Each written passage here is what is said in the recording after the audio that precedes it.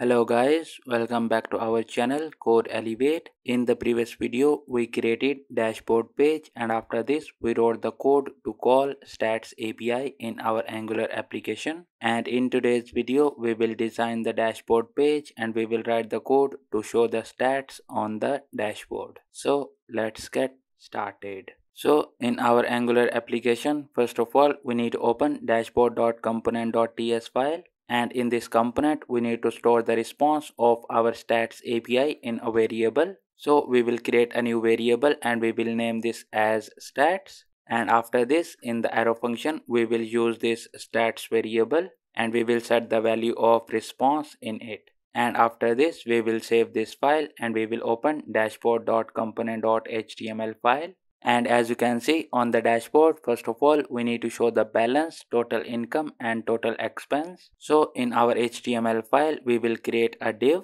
and in this div we will create another div of n0, and in this div we need to create 3 grids. So we will use h3 tag, and for the ng-span we will give it as 8, and after this for the ng-style we will pass a variable grid style which we will create in a few minutes. And in this h3 tag we will write the text as balance, and after this we need to show the balance, so we will use span tag, and in the style we will give it a color of slate blue, and after this we will call stats.balance. And after the balance we need to show the income, so we will create another h3 tag, and in this for the text we will show total income, and after this we will call stats.income. And at the end we will create another h3 tag, and in this for the text we will write total expense, and after this we will call stats.expense. And after this let's open our dashboard.component.ts file, and in this we need to create grid style variable,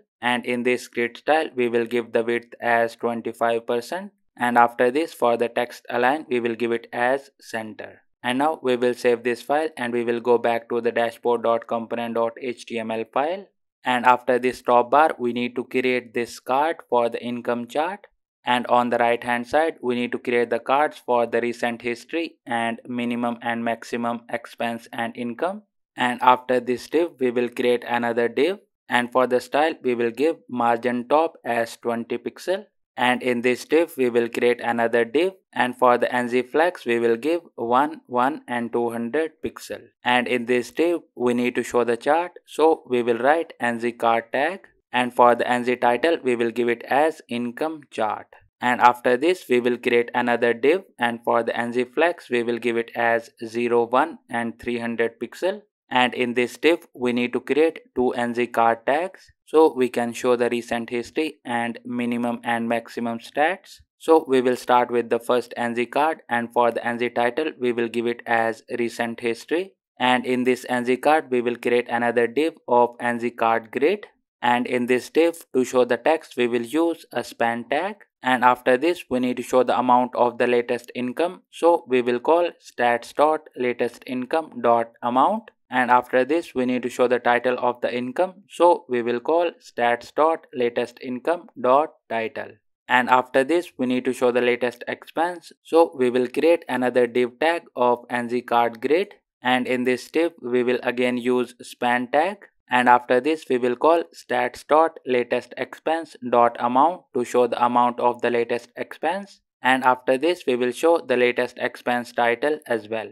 And with this our recent history card is completed. Now we will create another ng card tag, and for the title we will give it as income. And in this card we need to show the minimum and maximum income, and to do this we will create a div tag of n0, and in this div we will create another div of ng column, and after this for the text we will write minimum and we will call stats.minincome. And after this we will create another div of ng column to show the horizontal line, and at the end we will create another div of ng column, and for the text we will write maximum, and after this we will call stats.maxincome. And with this our ng card is completed to show the minimum and maximum income. Now we need to create a card to show the minimum and maximum expense, and in this card we will create a div of n0, and in this div we will create another div tag, and we will call stats.minexpense. And after this we will create another div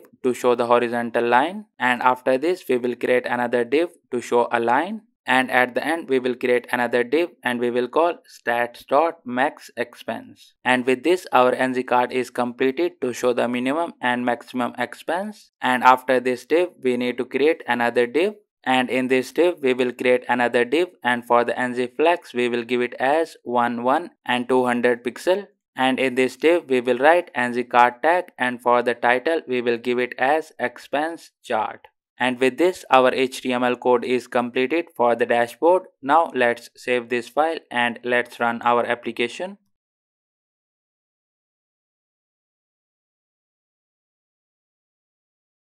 And as you can see our application is up without any errors. Now let's go to the browser and let's validate the functionality of our dashboard.